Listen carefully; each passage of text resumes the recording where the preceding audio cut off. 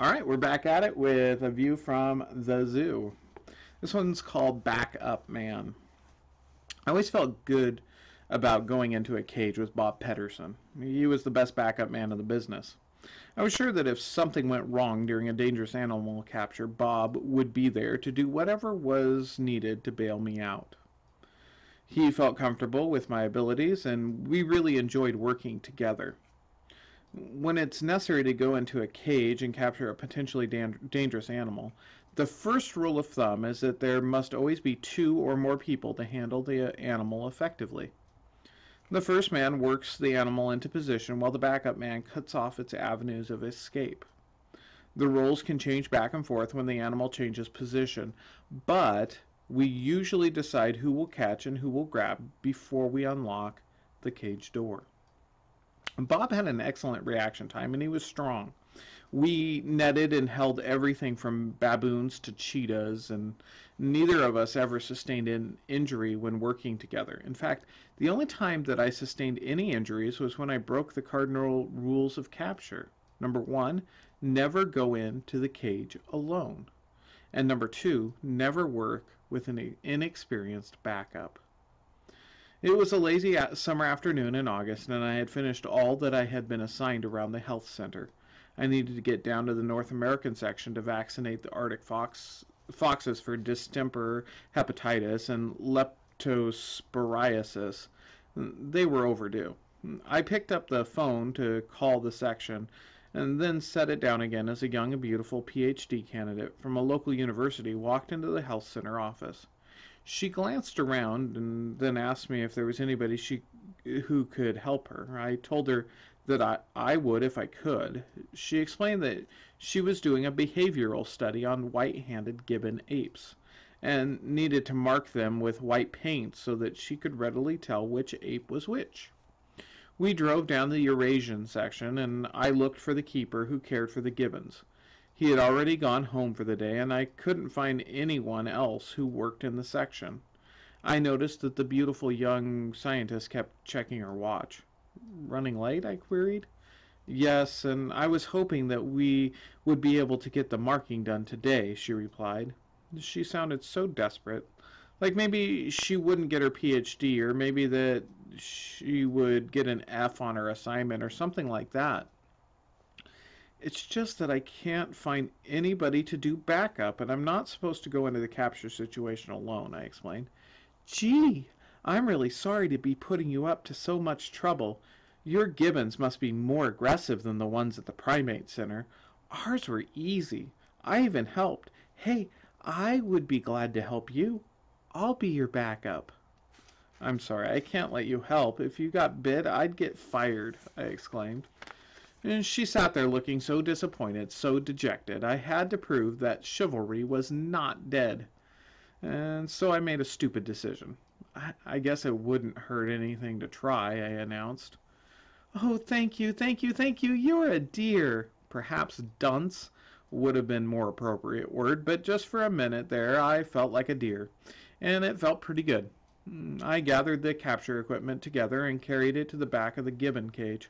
All three of the gibbons looked at the two hoop nets I was carrying and hooted their displeasure.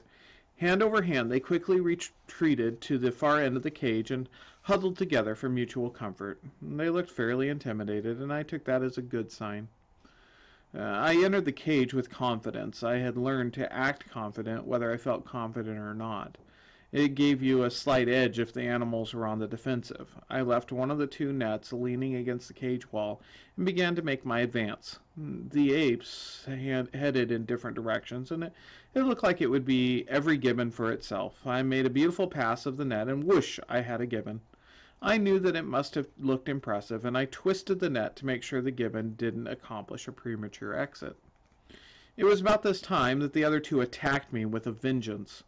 I couldn't have engendered more wrath if I had tried. The two remaining gibbons seemed to be coming at me from every direction at the same time.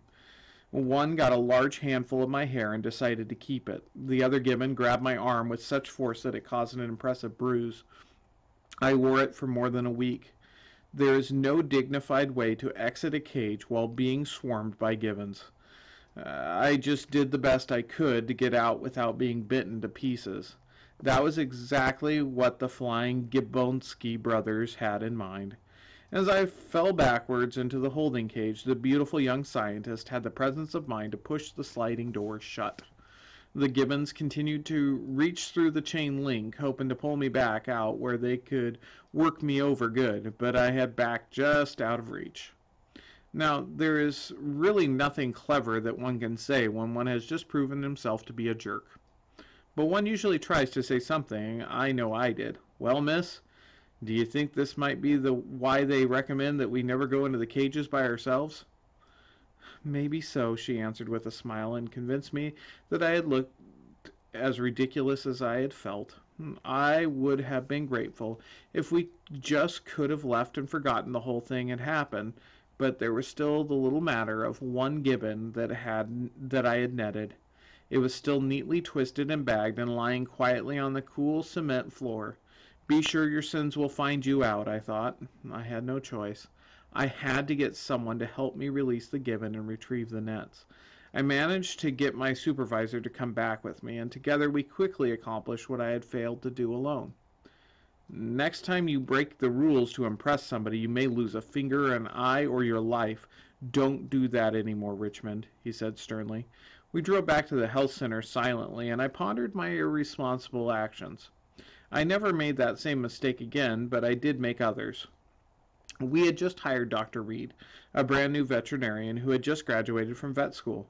Dr. Reed had never worked with wild animals, and capture was something she had seen on television, but had never participated in herself.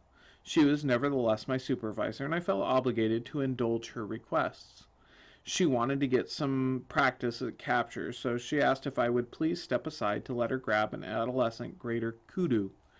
A kudu is one of the largest antelopes, and though the young male only weighed a little over 100 pounds, he could still accomplish some serious damage with his formidable hooves. Dr. Reed would make the initial grab and control the head, the neck, and the front legs. She must keep it from falling to the ground, or it would be in a great position to kick somebody's head off. I was backup, and my job was to control the hindquarters and keep it on its hind feet. The hindquarters are the business end, the end that can deliver the most damage. Dr. Reed rushed in and exhibited a good deal of pluck as she grabbed the young kudu. I grabbed the hindquarters, and our veterinary assistant began to inject a large dose of penicillin. It was then that Dr. Reed lost her grip, and in trying to regain it, she actually tipped the animal upside down. The kudu kicked upward with all its might and knocked me temporarily unconscious. The hoof had passed through my open mouth and connected with the rear teeth on the opposite side of my head. My gums were bleeding profusely, and all I could hear was a loud ringing in my ear. When things began to make sense again, Dr. Reed was saying, "Tell me where you are. Tell me your name." After I had convinced her that I had fully returned to coherency, I was removed for medical treatment. I made a decision that I would never again work without an experienced backup or lead. I stuck to this decision for the last 2 years of my zoo career, and to my memory, I was never injured in a capture situation again. So much of life lived at its best is a matter of surrounding ourselves with people who will provide good backup. They will put us out of trouble when we get into a mess. They will remind us that we are out of line and need to be playing by the rules. They will pour courage into us so that we can perform to the limits of our potential. Because we reap what we sow, it is necessary that we learn to be good backups ourselves. The following is a list of responsibilities that go with being a good backup person. If you have learned to love yourself and put yourself first, then you need not apply for this position, because it requires a willingness to sacrifice and courage enough to live for others. The Christian version of backup is called one anothering. As you read the following list, think of people in your life who are good at watching out for you and caring for others. John 15:12, love one another. Romans 5:13, don't pass judgment on one another. Romans 12:5, be members of one another. Romans 12:10, be devoted to one another. and honor one another. Romans 12:16. Live in harmony with one another. Romans 14:19. Build up one another. Romans 15:5. Be like-minded toward one another. Romans 15:7. Accept one another. 1 Corinthians 6:6. Don't make lawsuits against one another. 1 Corinthians 12:25. Care for one another. Galatians 5:13. Serve one another in love. Galatians 5:15. Don't spitefully hurt one another. Galatians 5:26. Don't provoke or envy one another. Galatians 6:2. Bear one another's burdens. Ephesians 4:32. Be kind to one another and forgive one another. Ephesians 5:21. Submit to one another. Colossians 3:9. Don't lie to one another. Colossians 3:13. Teach and counsel one another. 1 Thessalonians 3:12. Abound in love toward one another. 1 Thessalonians 4:18. Comfort one another. Titus 3:3. Don't hate one another. Hebrews 3:13. Encourage one another. Hebrews 10:24. Stir up another to love and good deeds. James 4:11. Don't slander one another. James 5:9. Don't bear grudges against one another. James 5:16. Confess your sins to one another and pray for one another. 3 more. 1 Peter 4:9. Offer hospitality to one another. 1 Peter 5:14. Greet one another. 1 John 1:7. Have fellowship with one another. Now that you've read the responsibility of the ideal backup person, try to think of the people in your life who fill that responsibility for you. Why don't you write or call them and thank them? They deserve it. As you read through the list, did you see any verses that best stated some area of strength that you possess and use to support others? Was there a weak area? Close the book and thank God for the backup people in your life in your area of strength, and ask Him to help you grow in some specific area where you now show a weakness. We'll see you next time.